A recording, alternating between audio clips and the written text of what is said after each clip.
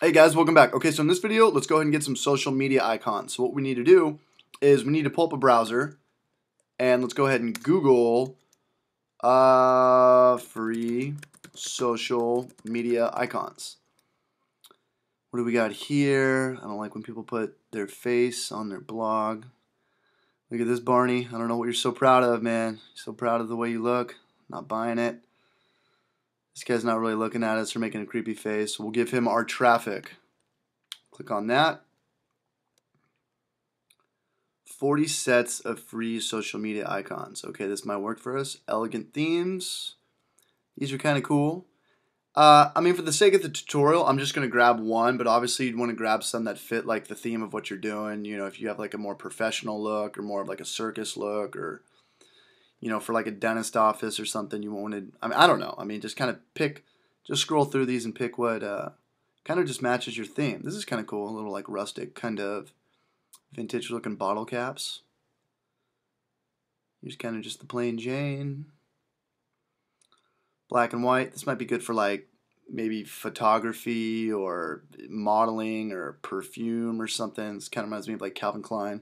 But that's just me. I don't know. You guys could be thinking this reminds you of Cheez-Its or soda or something. I don't know. I'm a weirdo. Okay, what else we got? Rivet Social. That's kind of cool. It's like the 3D vector. Okay, so it's made with like Adobe Illustrator. Isometric. Cheers. This is really cool. We're getting it. You guys can grab anyone. It doesn't matter which ones. We just need to download something. Cheers, a free social icon set. Download this set for free. Download the set. Okay, now I'm going to go to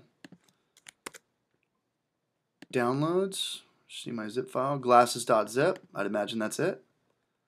Unzipped, and it scrolls to the top. Sometimes it goes to the bottom on a Mac. I haven't figured that one out. I don't know. But let's go ahead and grab glasses, and we'll just pull it off to the left-hand side. Just like that. And let's open up our HTML5 folder. Actually, let's open up our glasses folder, and let's see what social media icons we want to use. Obviously, I want to get Twitter and Facebook.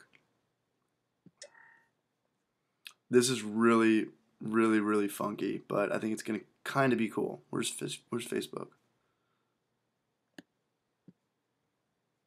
Okay, we got Yahoo. No, YouTube.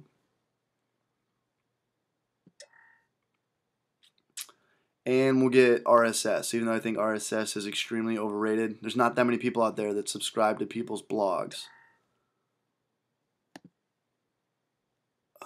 I think that's it. Okay, so what I'm going to do, how big is this? Who's this? 128 by 128. Okay, that's way too big. It's got to be like 32 by 32. But we could change that with some inline CSS. What I want to do is I just want to go ahead and put our new images in our images folder, rss.png, twitter.png, and youtube.png. In the next video, we might have to resize these a little bit, which just takes like 2 seconds, and then we'll go ahead and add it to our code. So it should show up. Where is our... We'll set it up so it goes like right over here. Like, keep in mind, these are kind of quirky, these little cocktails, but I think it'll be fun. Alright guys, so good luck with this. Hope you guys are able to follow along, and make sure you got some social media icons in the correct directory, which is our images folder. Alright, bye-bye.